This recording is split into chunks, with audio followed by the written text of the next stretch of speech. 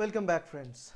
Welcome to another part of understanding sexual reproduction in flowering plant. In the last lecture we talked about the pre-fertilization event, and especially we talked about the morphology of stamen, that is the male reproductive part of a flower, and we also see how exactly they produce the male gamete, which is the spore, the microspore converted to pollen grains. Now we will talk about the morphology of pistil, which is the part of female reproductive part of a flower. So let's now look at the pistil. So what is pistil in the first place? Now the female part of the flower looks something like this. Let me draw here. It looks like it has a receiver and this, and then at the end it has this structure like this. So this is known as stigma.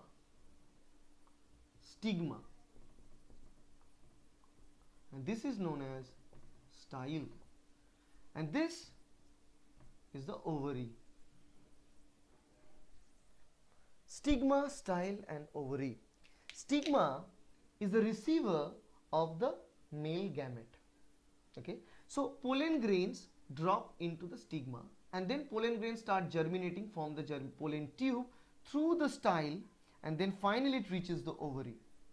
Now most of the event of fertilization, which is known as double fertilization in case of plants, will take place inside the ovary. So to understand the process of fertilization well, we need to know the morphology of this ovary a little bit. We know in class 11 that we already talked about this chapter in details regarding the structure of ovary and how it looks like. But in this video, I'll just say a little part of the ovarian structure which is required to understand the double fertilization only. So if you look at the structure of ovary, the best way to look the structure is make a cross section of the ovary. And once you make the cross section, what we get inside the ovary are known as different sac-like structures known as ovule. Okay. Ovule is also known as Megasporangium. Remember this. Megasporangium. It's also known as this ovule. So it's like sac-like structures inside the ovary. Okay. And if I draw this structure, not a complete drawing, an arbitrary drawing of this structure, it looks something like this. So inside somewhere it looks like something like this. Okay. Now if I draw it here, it will be something like, let's say like this and like this, and some part. Now if you look at this structure, I'm not going to tell all the components of this structure in details here, but what I can say here is this structure looks something like a stalk connecting to the center of it, and it's the position of which is inverse. You see, the position is inverse. Actually in this picture it was not shown in this side, but actually the position is somewhat inverse, so that the opening of the place where, because you know, in all this female structure, in all the structure of the Megasporangium or ovule, there will be only one cell which is required for double fertilization. Actually the primary fertilization event, that is the egg, because we know for any kind of fertilization we need egg to fuse with the sperm and egg to fuse with the male gamete.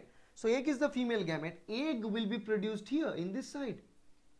So its position of egg is to the bottommost portion of this ovary, but sperm and actually the spores or pollen grains will land to the stigma on top. So pollen grain needs to make its journey throughout this style and go backwards something like this to contact with the egg. That's the idea. So it's present in inverse direction. Now let's imagine one simple thing. There are two portions that I'll mention, two poles. One is the closed, another one is the open. Okay. So they have two separate names for it. Okay. For example, this open pole is known as micropyle, and the closed pole is known as chalazal pole. These are the two sections. Now what happens here, once this ovary is present and you know the Megasporangium is in place, So Megasporangium, they contain Megasporangium mother cells. Okay, just like in case of the plant, the development of the male part of the plant, we saw that the development of microsporangium, and there is also progenitor cells, mother cells that give rise to microspores. Similarly, the Megasporangium mother cells are also present in this tissue.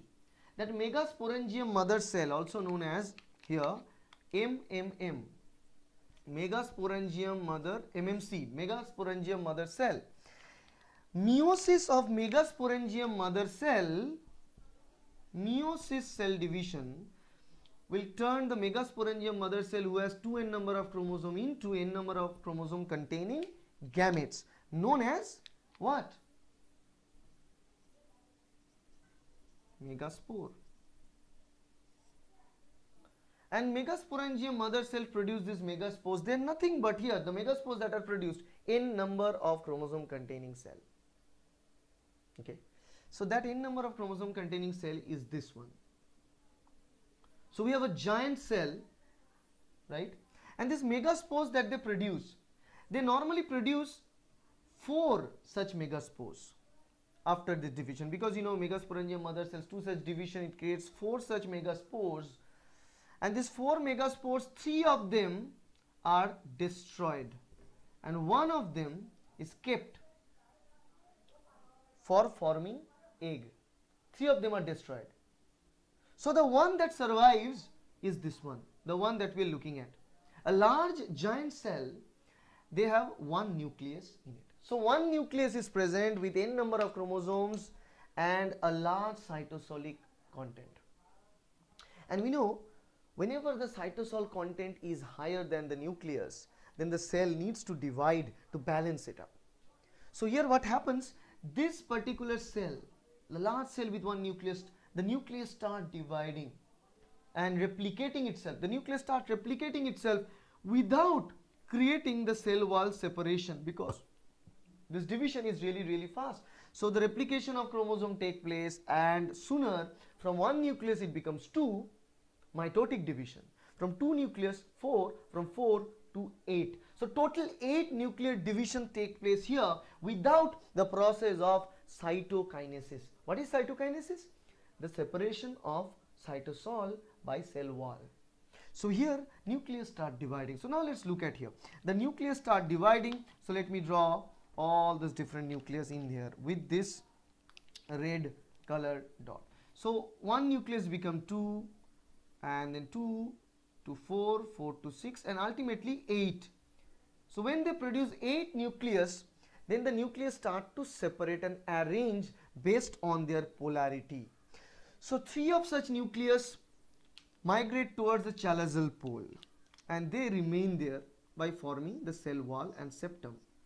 So 3 separate cells formed during chalazal pole. Okay.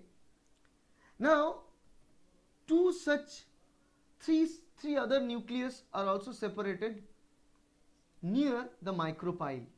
One of the nucleus is surrounded by again a cell wall here in this part. Okay, and this is the chalazal, in the micropyle pole also 3 nucleus originate. So you see 3 to the chalazal pole, 3 to the micropyle, and 2 nucleus remain in the center surrounded by lot of cytosolic component. So this is the end structure here.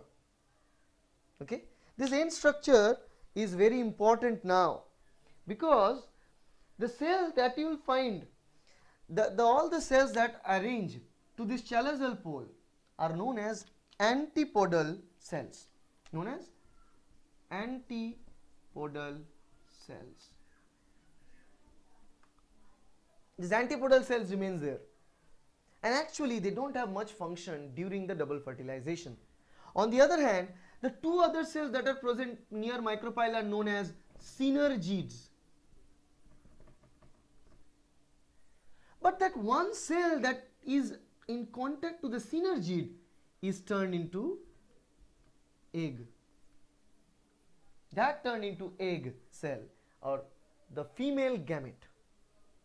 Apart from that, These two nucleus that is present surrounded by the large cytosol in the middle are known as the polar cells.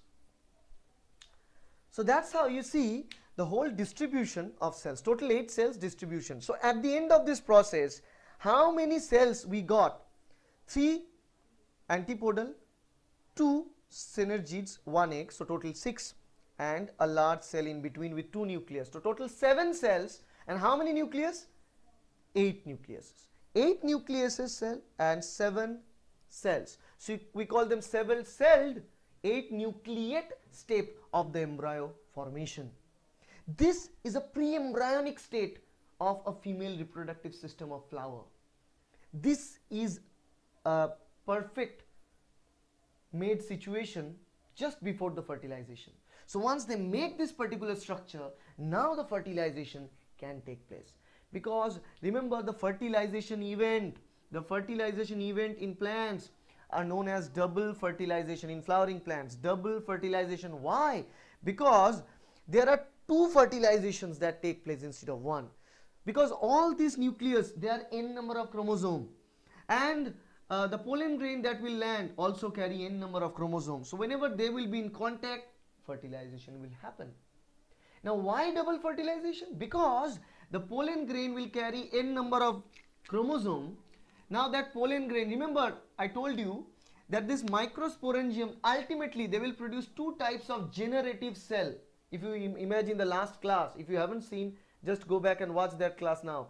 They form 2 types of generative cells and 1 vegetative cell. So 2 generative cells will produce 2 male gametes, and both of these male gametes, the first male gamete will go and bind with the egg, fuse with the egg, and making 2n, that is the primary zygote, and the other generative cell and the nucleus from that generative cell will bind and fuse with the 2 nucleus and will form a 3n containing cell. So this 2 fertilization, 1 from egg n, and from the generative cell number 1 another n, will form 2n. This is the zygote, remember. On the other hand, generative cell 2, n number of chromosome binding to this 2n nucleuses in the polar cell. Fusion of all these 3 combine 3n, and that will turn into endosperm structure, formation of endosperm structure in the plant. And that endosperm will provide nutrients to the developing embryo, because they are filled with all the nutrients, because they are rich in nutrients, because they carry the maximum part of the cytosol for this flowering plant.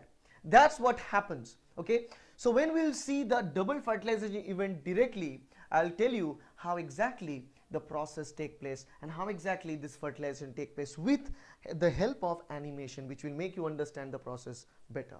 Okay, so this in a sense of how the development of pistil take place. And what is pistil, by the way? The total structure of female reproductive system of a flower, including stigma, style, ovary altogether, known as the pistil.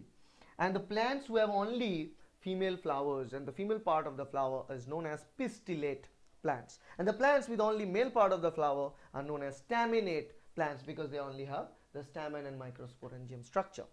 So this in a sense are the difference and contrast between the stamen development and pistil development, and formation of egg and the formation of pollen grain. Now we need both for the double fertilization event.